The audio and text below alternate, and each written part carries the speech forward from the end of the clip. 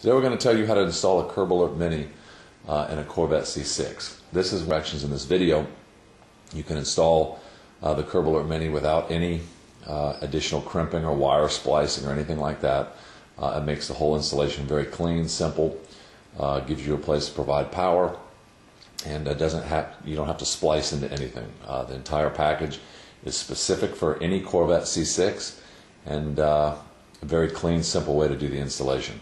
So then the only other tools you're going to need to complete the installation is about an hour of your time, a 6mm ratchet. This is just to get to a ground screw that we're going to show you where that's at.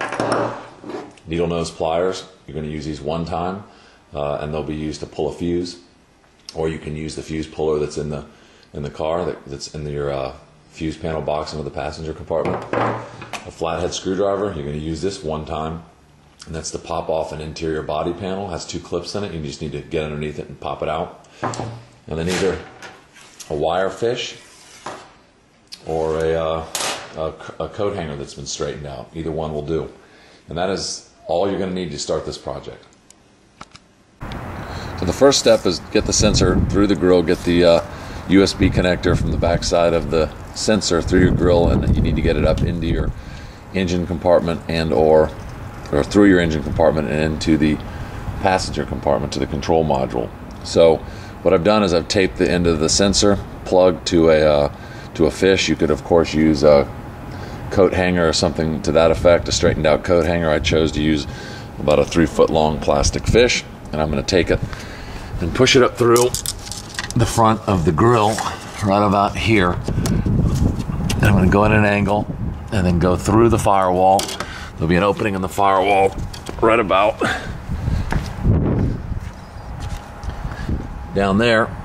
You'll see it punch through. You can see light coming through, and I'll take the sensor and just push it right through that naturally occurring separation between the firewall and the intake shroud and the grill.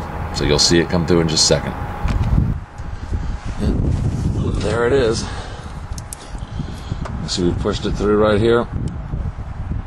So I'm going to untape it, and now the sensor is through the firewall, or through the grill intake shroud, and through the grill.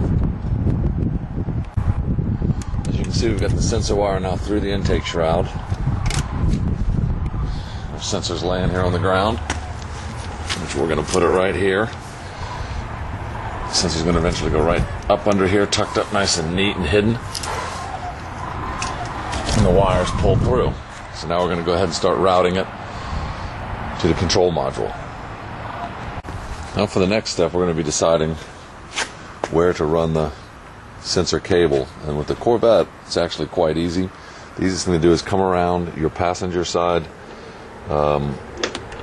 quarter panel, and you bring the wire up and through. And we're going to go through and tie this all up nice and neat later. But you bring it up and come around the body molding right here, this soft rubber molding. And this is the same on the Z06, ZR1, or the regular C6 Coupe. As a matter of fact, the C5 is the same way too. And instead of punching it through the firewall, we're just going to use the contours of the body and tuck the cable right down in here like this. Push it down underneath, and then we bring it in through the door.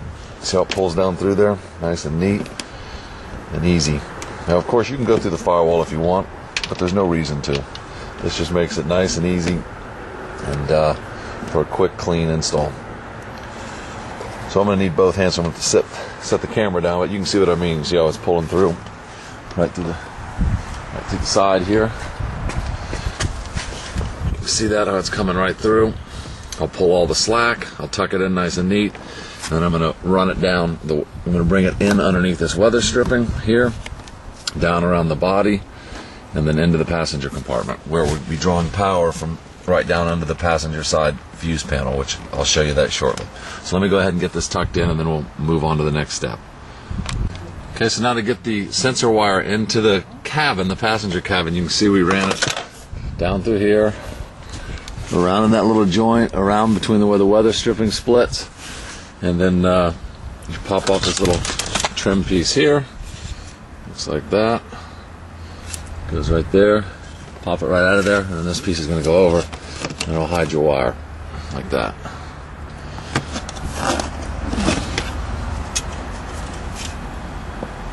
This has the two little clips on it. Get a little screwdriver in it, it'll pop right out. And once you do that, you've got your sensor wire in the passenger compartment. Now we're going to get power to the curb alert. And this step's real easy. All you gotta do is plug it into your seat heater fuse. Oh, and by the way, your seat heaters will continue to work. They will be fused just as normal. And the curb alert will have power and be fused. So it's a really slick way to do the installation. And again, like I said before in the beginning, there's no crimping needed. Everything is already pre-done for you, so all that you got to do is plug it in. So the first thing you're going to do is you're going to remove your seat heater fuse, which has already been removed right here. You can see where it's been pulled out right there. If you're not sure where it's at or you can't see from the video, there is a schematic on the back side of your floorboard you can use. But pull your seat heater fuse out, and then simple as this.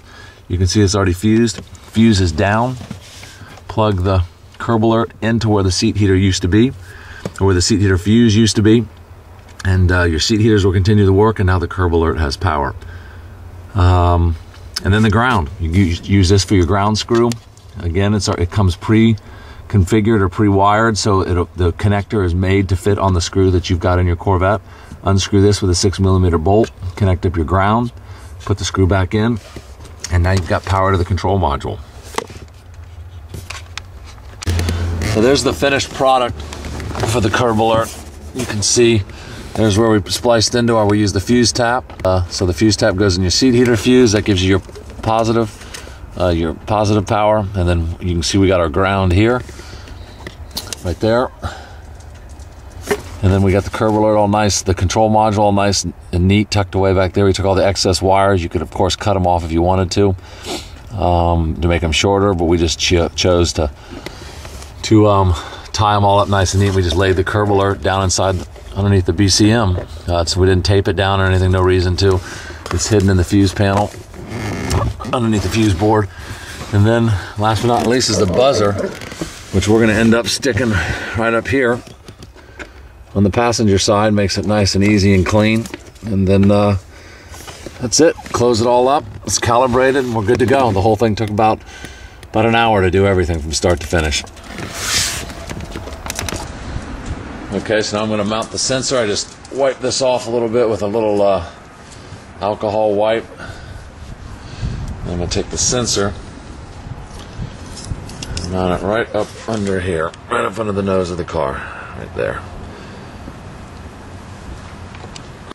Okay, as you can see, we also adjusted our sensor with the angle about to what we think it would be to hit the curb in front of us or any object in front of us. So we'll start with that when we go to calibrate it.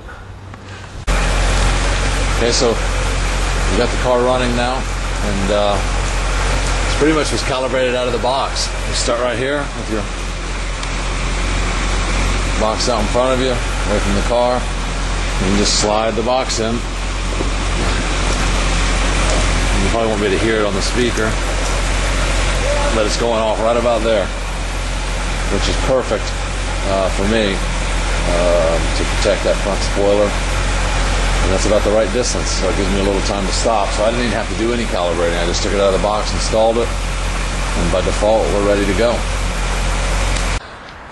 Okay, so here's the final review from start to finish. You can see where the sensor is right there, barely noticeable, especially when you're standing up. So from here you can't even really notice it unless you're really looking for it.